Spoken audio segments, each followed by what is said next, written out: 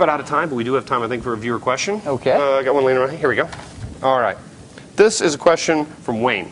And Wayne asked, he said, I watched your video where you showed both the Mac and the XP operating systems on the same computer. You had a 500 gigabyte hard drive and dedicated 100 gigabyte to XP. And basically we did this with Apple's Bootcamp.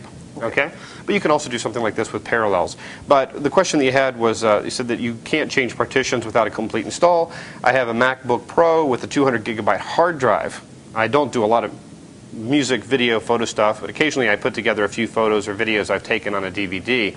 Knowing that, can you suggest a partition size for each OS? I'm a recent convert to Mac, and so I prefer it to Windows, but you still have to work with Windows, don't you? Mm-hmm.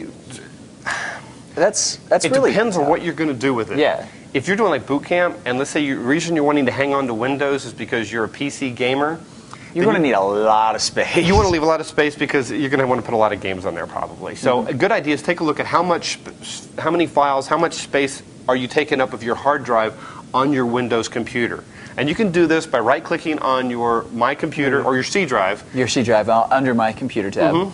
On Windows, and then you can say, you know, get info about it, and it'll show you a file showing how much of your space you've taken up. Right. That'll give you an idea as to how big you're going to need to keep the same kind of performance on the other computer. Now you want to leave an extra bit of space free. A good rule of thumb is to leave yourself an extra 10%. So let's say it takes me, let's say 50 gigabytes. 50 gigabytes for my files. Then I would probably want to leave an extra about 75 gigabytes free. So I'd want it 55 is what I would want, 55 gigabytes total. You said 10%. I'm sorry, I heard 20.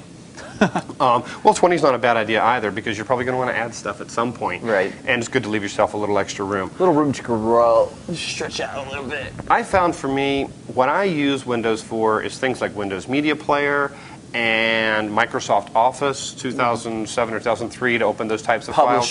Publisher, yeah. Access, database. So for me, I find 40 gigabytes is a nice, safe number. You can probably get by with 20, but if you have the space, you know, maybe compromise with 30. Again, take a look at how many files that you've got, and that should help answer your questions for you a little bit on that. Okay? All right, Wayne, hopefully that answers your question. Thanks for watching. We'll be back again next week with more answers to your viewer questions right here on Ask the Techies. Bye.